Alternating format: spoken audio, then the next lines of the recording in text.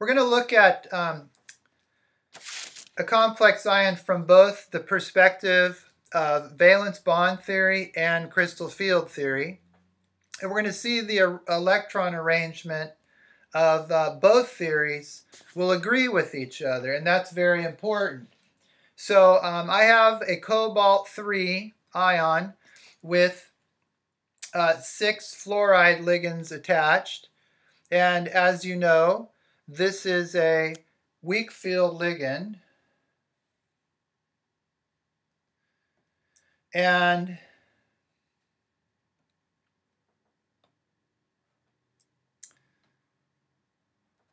so I would like to first show you the valence bond theory approach to this for cobalt-3. Okay? So cobalt-3, can you think off the top of your head how many d electrons cobalt-3 has on its 3D level? And that's very important that you're able to do that.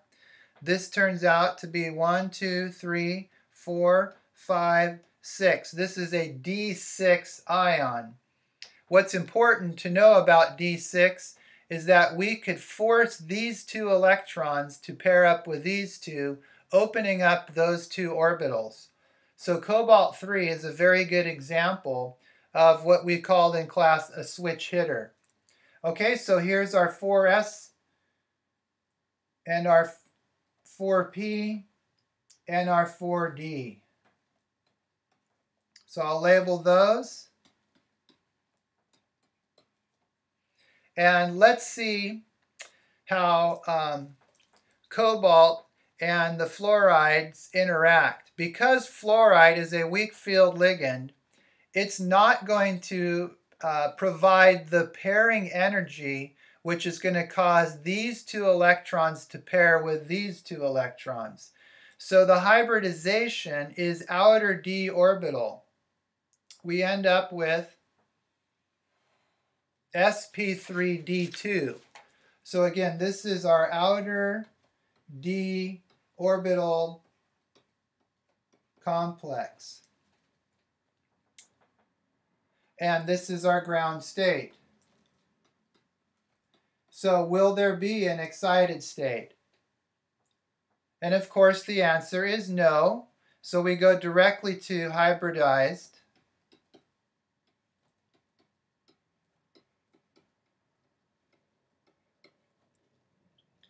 And we have our 3D as it is in the ground state.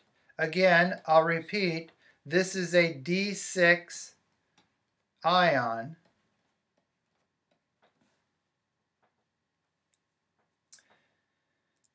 And here we have our hybridized. And that is going to be sp3d2. Here's our pairs of electrons coming from the 6 fluorides. And so what we have here are 6 sigma fluoride bonds.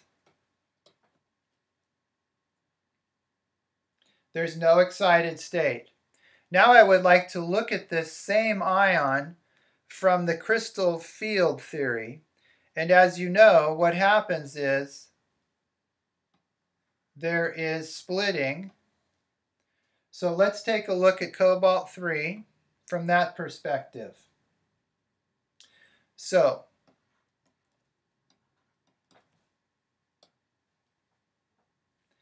as you know, with splitting, 3 of the d orbitals, and that's the 3d orbitals. So we're talking about the interaction of these electrons, or these, yes, the interaction of these electrons from the ligand with these electrons from the d of cobalt.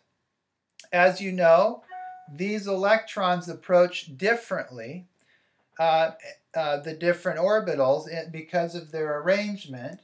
So therefore there's a splitting. There's less interaction with 3 of the d orbitals, and there is more interaction with two of them. We call this level of the 3D, we're going to call that EG, and we're going to call this level T 2G, and that comes from a German terminology. The G and the T and the E are from German words, so it won't mean anything for us to tell you what that is. All right, so this delta again is our splitting energy. This is a small energy or a small split because of a weak field ligand. That means there's not going to be a big difference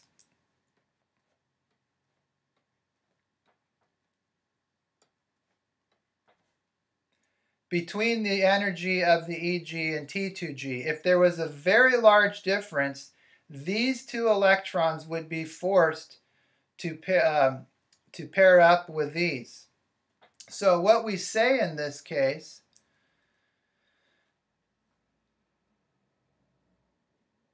is that you can see that this structure matches this structure. We have 4 unpaired electrons, just like we do here. So we can see that the crystal field theory and the valence bond theory agree with each other. We would also say that the delta, or the crystal field splitting energy, is less than the pairing energy.